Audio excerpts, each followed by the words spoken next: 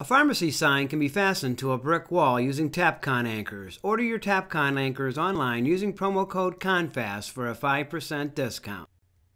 When fastening a concrete brick or block-based material, a hammer drill must be used.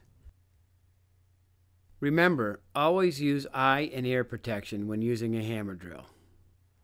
The hole should be drilled 1/2 inch deeper in the base material than the anchor will penetrate. The deeper the embedment of the anchor in the base material, the better the holding values.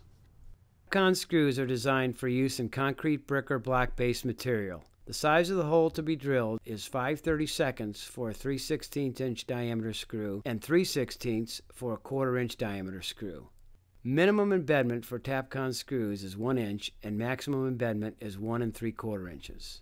The length of the Tapcon required is determined by adding the thickness of the material being fastened to the minimum embedment. First, insert the Tapcon through the hole in the fixture and into the base material. Using a drill set in the rotation mode, drive the screw into the base material until snug, making sure not to over-torque. We hope that this video has been helpful in choosing the correct concrete fastener for your application and that you consider us for your purchasing needs.